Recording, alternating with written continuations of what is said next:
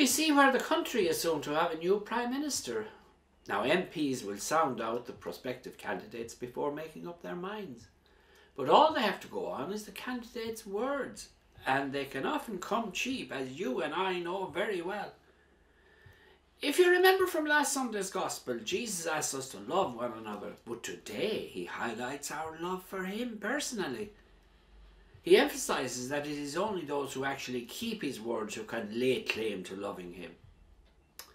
In this sense, it's not reduced to a sort of woolly emotionalism divorced from reality. Now, in another part of the Gospel, Jesus says that the keepers of his word have built their faith on solid rock, whereas those who fail to deliver on their words built it on shifting sands. Now, in order to interpret the word of Jesus in Scripture correctly, we need guidance of Holy Mother Church.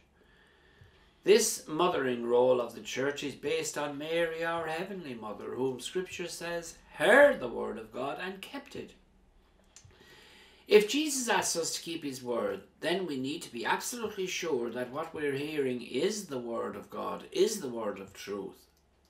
We see an example of this in the first reading today, where the Mother Church in Jerusalem was given the final say on certain areas of disagreement among the early Christians. Jesus says, anyone who hears you, that is the church, hears me. In forming our conscience, we are entitled to hear the authentic word of God through Scripture and tradition in order for us to make a correct response in faith.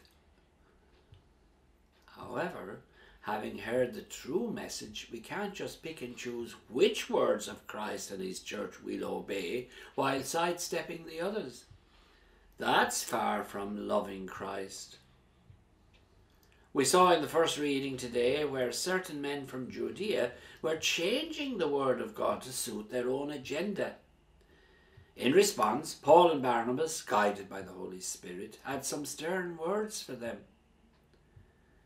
We can easily be tempted to tamper with the word of God and the teaching of Holy Mother Church and whittle down its commands. On making up our minds on vital issues of conscience, people today stress the importance of making informed choices. Fair enough. However, we can easily make the wrong informed choice. Often the more knowledge we have on various ethical issues, the more confused we can become. For instance, it was only after Adam and Eve ate from the tree of knowledge that they made the wrong choice, which affected all their descendants. That's you and me. We can easily end up creating our own gospel. Jesus says today, those who do not love me do not keep my words. And that means all of them, without exception. There's nothing as irritating as someone who rarely keeps his word.